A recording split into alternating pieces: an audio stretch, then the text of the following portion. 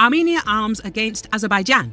In recent weeks, Armenia has ordered air defense systems and radars from France and was reported to have ordered anti-drone systems from India.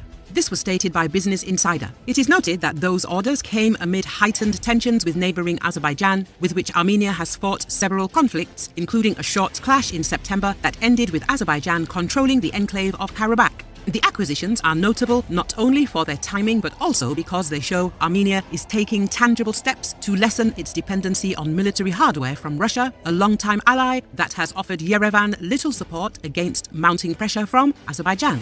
Armenia's 6-week war with Azerbaijan in 2020 captured worldwide attention for Azerbaijan's use of aerial drones. At a press conference to announce the sale in October, France's defense minister said air defenses were absolutely key and that Paris was aiding Yerevan with sales of 3 Thales GM 200 radars and an agreement on the future delivery of short-range Mistral air defense missiles, the publication added.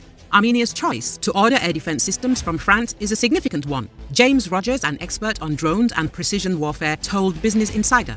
Not only does it highlight to Russia that Armenia has options when it comes to defense cooperation, but it marks a major leap forward in Armenia's attempts to modernize its military. Reports in early November indicated Yerevan was also buying more weaponry from India, including Zen anti-drone systems, which are designed to detect and bring down enemy drones. Armenia previously bought 4 Indian-made Pinaka multi-barrel rocket launchers in 2022, the first foreign order of that system. Nicholas Heras, the Senior Director of Strategy and Innovation at the New Lines Institute, told Business Insider that Armenia was advancing its foreign and national security policies on 2 tracks. One track is to build defense alliances with more powerful outside actors in Eurasia, and the second track is to improve the Armenian military's ability to defend against Azeri air power in tactical engagements, Heras said.